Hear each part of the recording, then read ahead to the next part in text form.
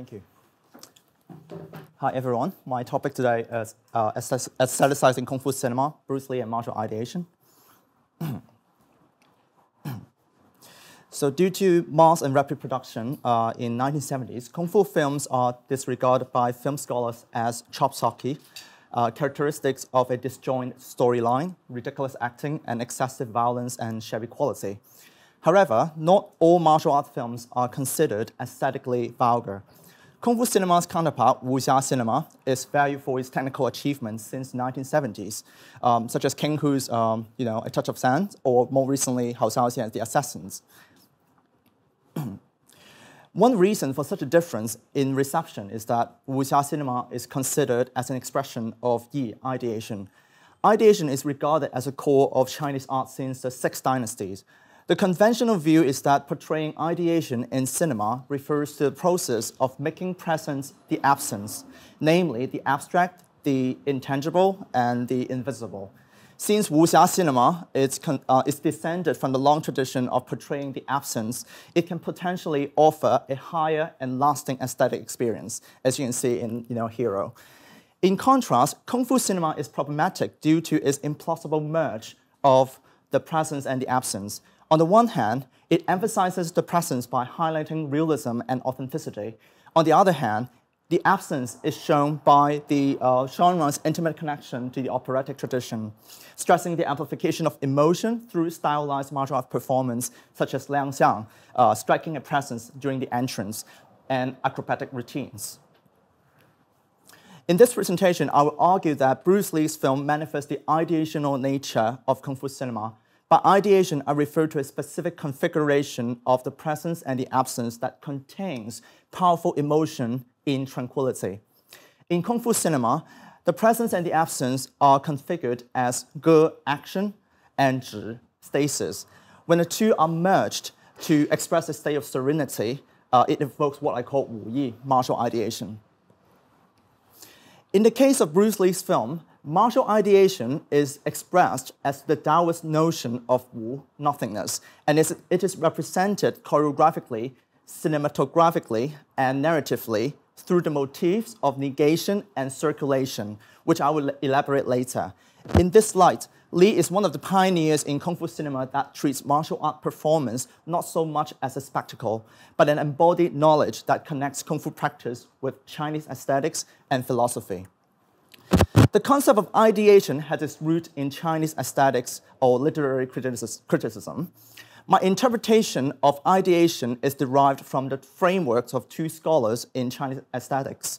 One is Wang Changling, a poet in the Tang Dynasty, and the other, Zhong Baihua, a theorist in Chinese aesthetic during the Republican period.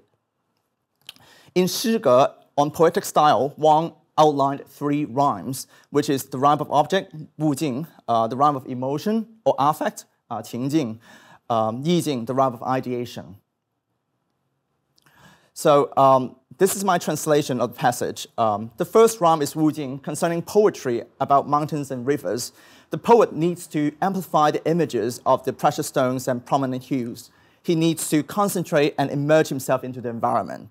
After capturing the essence of the images, he needs to focus and carefully manifest them through his hands. In so doing, he can achieve faithfulness in shape. That's the rhyme of object.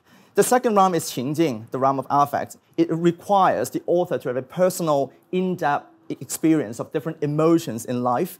By unleashing all these emotions in all possible directions, they can express the object dynamically and genuinely. The final stage is yi jing.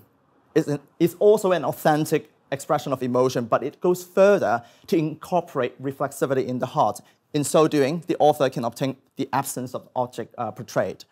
Wong makes a crucial point concerning the formulation of ideation. It is not a stroke of genius, but a step-by-step process that requires the synthesis of object, affect, and ideation. It is a stabilized state after the reproduction of reality and also the amplification of emotions. Zhong Baihua, on the other hand, argues that ideation is the synthesis of xu, absence, and shi, xu shi 为易经的底象. In a Chinese mountain river painting, for example, ideation is sketched through the interplay of the visible emptiness or invisible emptiness, white space, and the visible landscape, black ink. The former cannot be present or absent without the latter, or vice versa. Merging the idea of Zhong and Huang, it is possible to develop a new framework for the concept of ideation applicable to the study of Kung Fu cinema. So the first question is, what the presence and the absence are in Kung Fu cinema? My proposition is that they are expressed as action and stasis. The Chinese character, Wu, martial arts, exhibits such a fusion. According to Shouwen Jiezi, it's the first dictionary in China. So Wu consists of two parts, Ge and Zhi. So the former refers to stop in contemporary Chinese, and the latter is a Chinese weapon similar to a halberd. In this light, martial art has a double meaning in Chinese. It refers to the presence and the absence of a conflict, or in essence, action and stasis. In Kung Fu cinema, the synthesis of action and stasis is conventionally expressed in three ways: choreographic, cinematographic, and narrative. Choreographically, it is the pause-burst-pause pattern referring to the insertion of pauses after a series of punches, kicks, or blocks or parries in the fight scenes.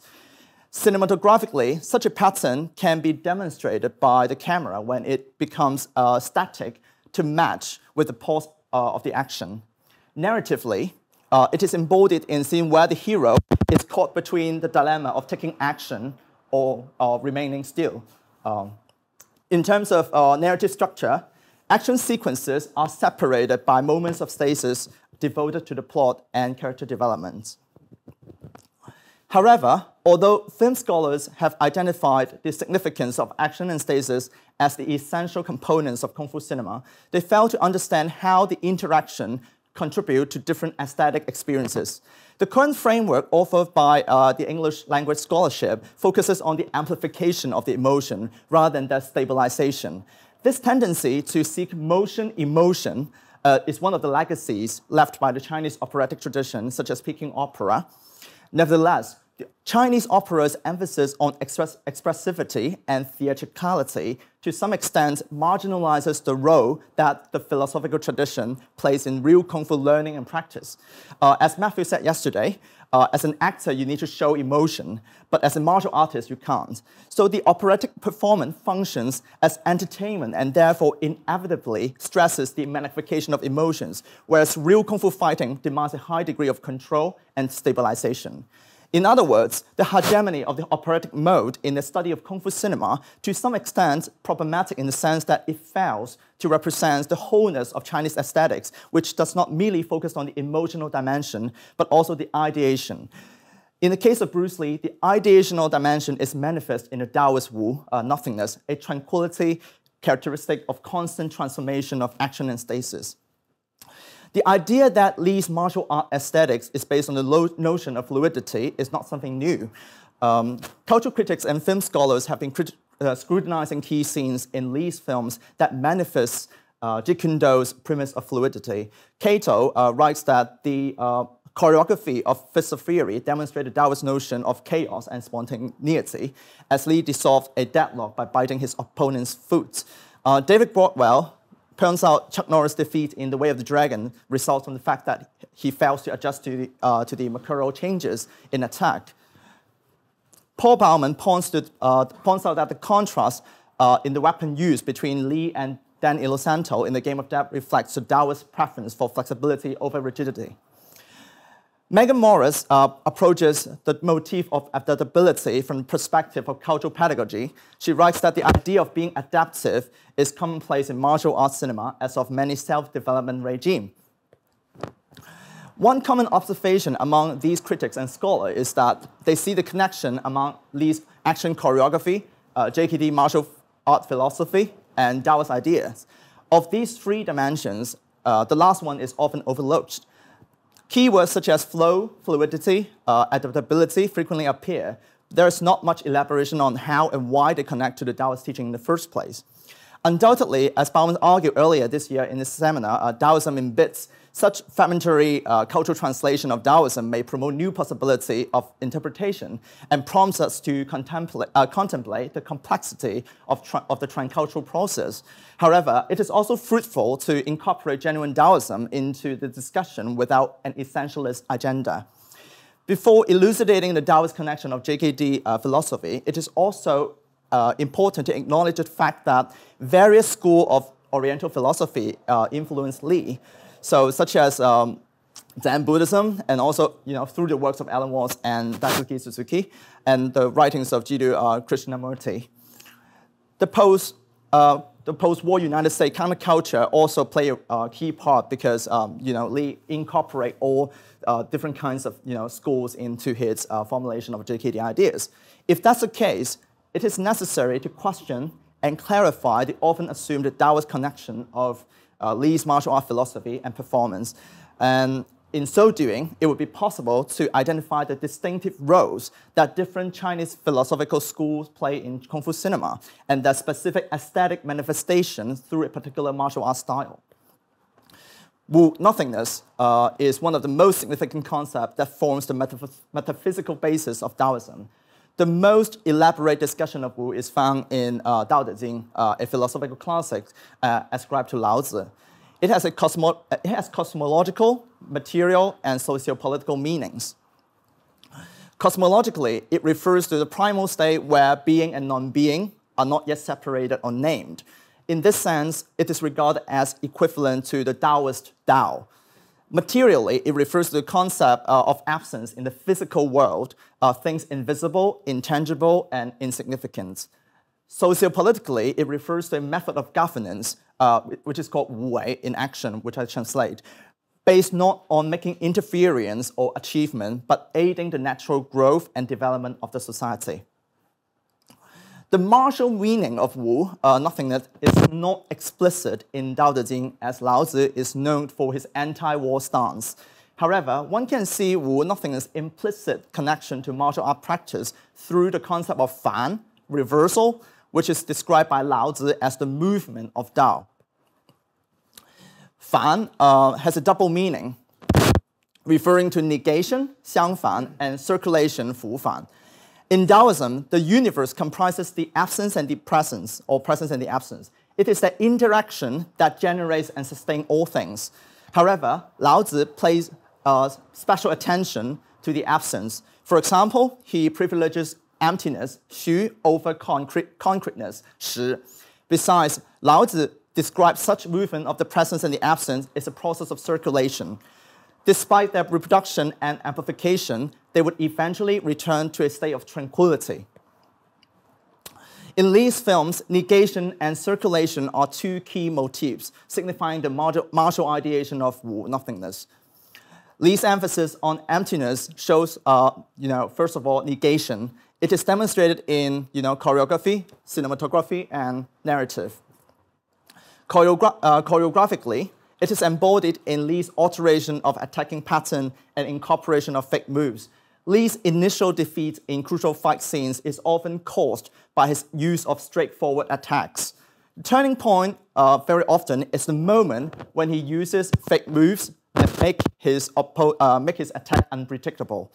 As Colin said yesterday, it's the breaking of his own rhythm, or the opponent's rhythm, that characterize that nothingness. This pattern is with Rock Wilson, Chuck Norris in The Way of the Dragon.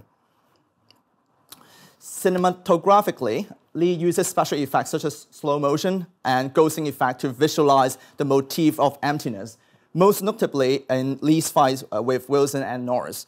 The misconception about the use of special effect is that it is not always about the amplification of emotion, as David Bordwell has claimed. It is true that techniques such as rapid zoom and close facial expressions are means to highlight the emotional intensity or content. Yet these techniques can be used to create a sense of tranquility as well. What matters is the purpose and the meaning, not the mediation itself. Narratively, Li uses philosophical dialogue and his fighting with different martial art styles to stress the emptiness of his JKD principle, exemplified by the beginning of The Enter the Dragon and also the pagoda structure of The Game of Death. Compared to the motif of negation embodied by emptiness, the motif of circulation is less diverse in its representation on screen. It is primarily manifested in the choreography, particularly through the circular movements. The circular movement is not only embodied in Lee's martial art action, but also in its weapon use, namely the nunchaku. In his fight with Suzuki in Fist of Fury, Lee wields his nunchaku in constant circular pattern. Circular movement is not only cinematically appealing, but also intimately connected to how nunchaku works. First, the spinning force of nunchaku is generated through bouncing movement of the practitioner's body. Second, the maximum power is generated through the circular motion when one wheels it over the head and turning the whole body around. Right? Furthermore, nunchaku is also a weapon signifying the second meaning of circulation, which is the eventual return to a state of stability after amplification. It manifests the martial ideation of nothingness in the sense that it is moving and not moving at the same time. One end of nunchaku has to be static, so the other end can be in action. Despite his showcasing of complex nunchaku techniques, Lee always emphasizes control and stability.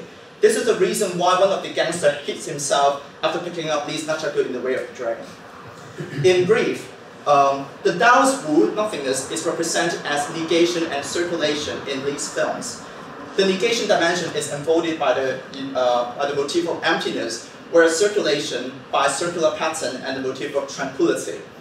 Among the three representational strategies, Lee puts most emphasis on choreography, followed by cinematography and narrative. This is not to say that the latter two are not evidence, rather the focus is to treat his martial arts as embodied knowledge rather than merely as spectacles. Conclusion. In a dialogue on language between a Japanese and inquirer, Martin Heidegger suggests that perhaps a true encounter between East Asian and European existence is still not taking place, in spite of all assimilation and intermixtures. This statement may have been right in the context of Bruce Lee's film if one refuses to trace the philosophical and aesthetic roots of cinematic kung fu. At the start of Enter the Dragon, Lee refused to his disciple that martial art learning is like a finger pointing to the moon. One of the interpretations is that the finger represents the techniques and the moon the combat itself. The former is only a reference and should not be the focus of martial art practice. After showing people where the moon is, one should forget about the finger and appreciate the moon for its own sake. Applying this scene to the concept of martial ideation, one needs to focus not on the reproduction and amplification of action and stasis, but their stabilization. In so doing, it reaches a state of quietness and tranquility. This proposes a paradigmatic shift in the study of martial arts cinema, namely from that of emotional content to emotional content, a key phrase that Lee keeps repeating in the above scene. More importantly, the new framework reviews that Lee's intervention is not alone in the development of Kung Fu cinema on a macro perspective. My theory is that the concept of martial ideation in Kung Fu cinema is tripartite.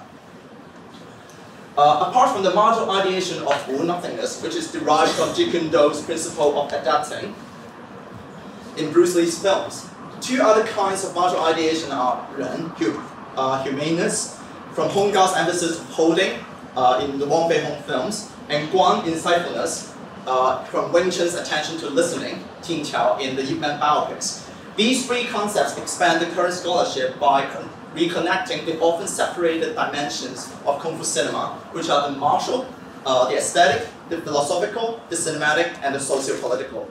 In so doing, one can foresee what Heidegger calls a true encounter European existence in the field of Kung Fu cinema. Thank you very much.